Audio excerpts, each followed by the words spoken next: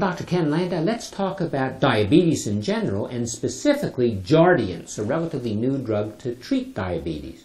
Diabetes, common disease. More than 35 or 40 million people in the United States have diabetes. More than 50 million people have pre-diabetes. And because the newer, very expensive medicines used to treat diabetes, horrible expense for this condition. It's estimated that now we spend somewhere around $350 billion each year to treat diabetes, a condition that for many people, for 90% of the people, might be better controlled by diet and exercise. The Centers for Disease Control says in the United States right now, among people over age 20, that 1 in 9 have diabetes and 1 in 3 have a pre-diabetic condition. Well, we know diabetes increases your risk of developing premature death, of developing cardiovascular-related death, of developing kidney failure, and the thought always has been that if you reduce the blood sugar, that you can prevent some of these complications. Well, unfortunately, that's not necessarily the case. People with diabetes, even people who have good control of their diabetes, die at an accelerated rate because of heart attack and stroke and because of cardiovascular disease in general. So, against that, there's diet and exercise to get rid of the diabetes, or you can take some medicines. And increasingly we're turning to those drugs that are highly advertised on the television. One of them happens to be Jardiance. Jardiance was approved by the Food and Drug Administration in August of 2014 as an oral medication available in 10 or 25 milligram pills, taken either by itself or in addition to other anti-diabetic medicines. You take it in the morning. Doesn't matter whether you take it with a meal or without. The way it works is it causes the kidney that filters the sugar, and the sugar tends to be reabsorbed back into the bloodstream. Well, when you take Jardiance, the sugar isn't reabsorbed again. It goes out in the urine. When it goes out in the urine, obviously the sugar has calories. You lose the calories because they go out instead of into your body, so you don't become extra fat. You lose some weight. When you lose some weight, you lose some blood pressure, so your blood pressure falls a little bit, and that seems to be relatively good. You get some side effects. That's certainly possible with the medication. So as you take the drug, it causes more sugar to get into the urine. When it goes out, it can increase the likelihood of a genital yeast infection. It's associated with foul-smelling discharge, redness, itching. Happens in women, to some extent in men. We know that can lead to severe urinary tract infections because so much sugar is going out of the body, and sugar carries with it some water. We know you can have polyuria, you pee all the time. A lot of people dislike that so intensely they stop taking the medicine, they want something else. If you urinate all the time, you can become dehydrated, especially if you're taking a water pill, especially if you're on a low-salt diet. Your blood pressure can go down even more than you want. You can become what we call hypotensive because so much urine is being lost. That's a problem, especially, again, in the elderly people, people who are taking medicines to reduce the blood pressure, especially a diuretic.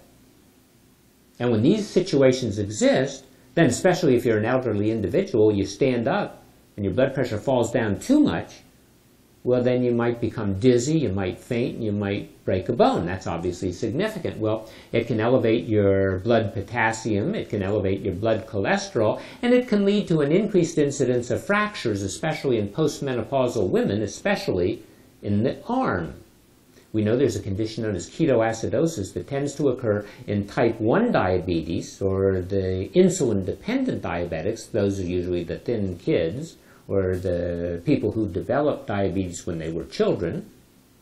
Well, in that case, the sugar tends to be very high, say over 500. Well, in the Jardiance-induced ketoacidosis, it seems that the sugar oftentimes is less than 250, so the sugar is thought to be okay, but you all of a sudden start to develop nausea, abdominal distress and pain, some vomiting, some malaise, some shortness of breath, especially if you're not taking in calories, you have some kind of acute febrile illness, you perhaps have a pancreatic disorder, or you're drinking too much alcohol. And diabetic ketoacidosis obviously can be a significant problem. You can develop a hypersensitivity reaction, hives, urticaria. You can develop swelling around the mouth, angioedema. And sometimes your skin can slough off in a condition we know as exfoliation. Well, kidney disease is a significant complication, fortunately in a very small number of people, but kidney failure does result from taking Jardiance, and it would appear that some people will develop kidney stones. We know that if you take the Jardiance, it's going to increase the amount of phosphate in the bloodstream, and if it increases the amount of phosphate in the bloodstream, that's going to adversely affect the activity of vitamin D and parathyroid hormone. That's going to cause the bones to be reabsorbed. You're going to lose bone mass, and then we talked about the increased incidence of fracture.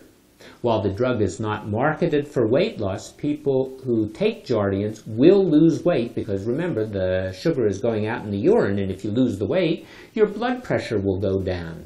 We worry about heart-related disease on any of these anti-diabetic medicines, so the Food and Drug Administration mandates that the companies that produce the anti-diabetic medicine have to do studies to show whether there's an adverse effect on the heart. And the good news is that Jardiance not only doesn't seem to be associated with heart disease, it can reduce the likelihood of certain kind of cardiovascular diseases.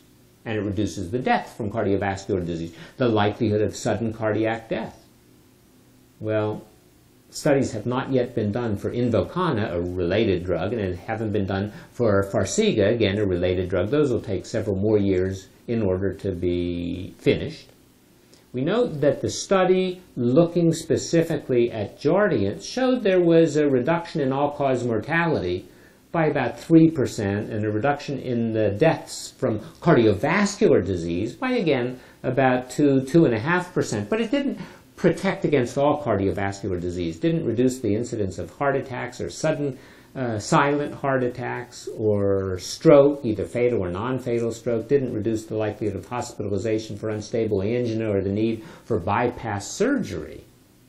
Well, how does the drug work? Again, it probably works not because it controls the sugar so well, but because it controls the weight and controls the blood pressure. It reduces the blood pressure on the top number, the systolic, by about 4 or 5 millimeters, and it reduces the bottom number by about 1 or 2 millimeters, and that is very important. And also it seems to be associated with a lowering or a reduction in the amount of sodium in the system, and sodium seems to drive the blood pressure. So if you can reduce the sodium, hopefully you're going to be able to reduce the likelihood of suffering from hypertension.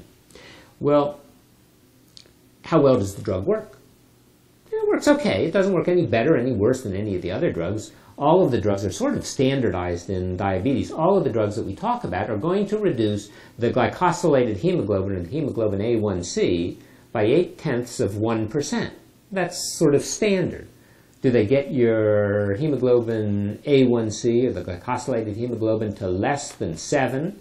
That's sort of the gold standard. That's where you'd like it to be. Well, 40% of the people, that means 60% of the people, it's not going to be enough. You will lose weight. You will lose some numbers on the blood pressure. We know that if you study the Jardiance, if you go to the Google and just type in Jardiance, you're going to find almost as many lawyers' ads as you do informative studies on Jardiance. And the reason is that the drug is the subject of an awful lot of lawsuits. Lawsuits because of kidney disease and heart attacks and the ketoacidosis situation. People claim that the drug companies knew about some of the problems and didn't warn the people that the drugs are inappropriate and improper.